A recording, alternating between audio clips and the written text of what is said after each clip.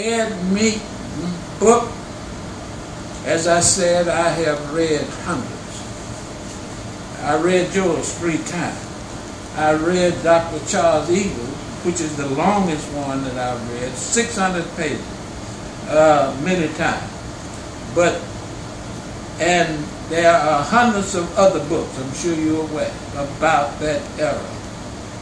The Ed Meek book is absolutely the best one that I have ever read. And we have to do more to solve the problems of our time. But in terms of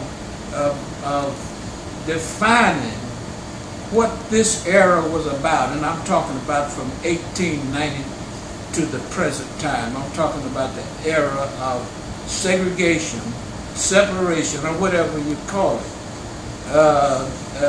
Now they call it the black-white race issue, whatever you call it. That book will best is something to the meaning that a picture is worth 1,000 words. And I know you took thousands of pictures, but that selection of 170, that's how many in the book, was genius.